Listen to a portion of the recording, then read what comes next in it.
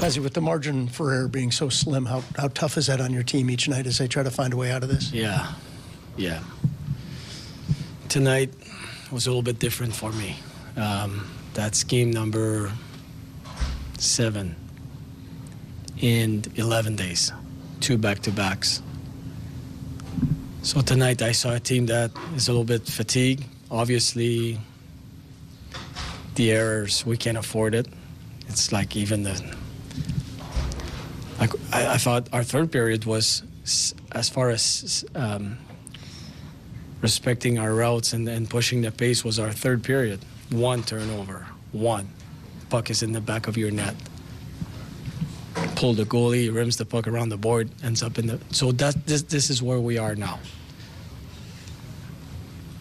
Adversity is a beautiful challenge, and we face some. We're going to be in the trenches. We're in the trenches with our guys. We're in this together. But I thought tonight, even if the game was close, that it wasn't the same team that I've seen recently. I think there's a physical fatigue right now, playing 7 games and 2 back-to-backs in 11 days. So tomorrow, the day off, will be more than welcome to reset and go from there. And how important will a practice be after a day off like that, just to kind of hit the reset button for your team? Yeah, it will be important. But it's right now, I've been around this game for a long time, and right now it's just, like you said, the reset, but touching the puck, making plays, like running your routes as fast as possible. But there's an element of the game where you need to feel good about yourself when you play that game, and we're going to try to hit that sweet spot next practice. Do you have any concern about Severson, anything long-term, anything you can share with that? I haven't heard. Part of the reason we dressed 7D, it's because we know we had a few guys banged up, and Severson was one of them. So I haven't heard from the medical staff yet.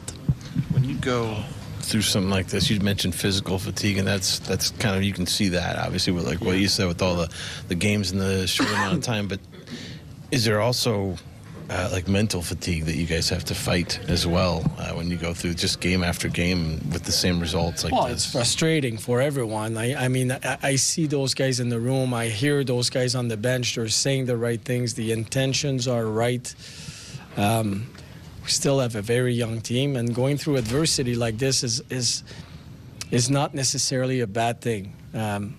Hear me right. It's not what we want. It's not what, but when we look at the big picture here over time, how we're going to deal with this, I think we're creating a sense of we're in this together, and eventually it's going to pay off. I'm convinced of that.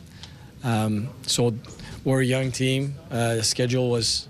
It's really heavy in November, playing against heavy teams. So the physical side of it, of course. We have guys that are still developing their bodies. But there's also the mental part. So it's our job, the coaches and the organization, to support our players to, like I said, we're in this together, and we're going to be in the trenches with them. You mentioned the fatigue earlier. The power play, I think they didn't have any shots on goal. Is there any correlation between the two, fatigue and trying to battle and trying to generate chances? Well, no, I don't want to find excuses for the power play. We need to figure it out. We need to sort it out. We need to find a way to get it going. If there's one aspect that, should give you a boost, especially when you're in a stretch like this, it's the power play. Is it related to fatigue? Maybe it is, but that's not where I'm going to look at for that situation anyway. Do you feel like with the power play, it's more like smaller tweaks that you guys need to make that would help, or is it like you're going to have to scrap some stuff and try and, that'd be hard, right? Like mid-season to do that. Well, what do we have to lose, right? So we'll be looking at everything. I don't know if it's minor tweaks or a big change, but we'll be looking at every solutions possible.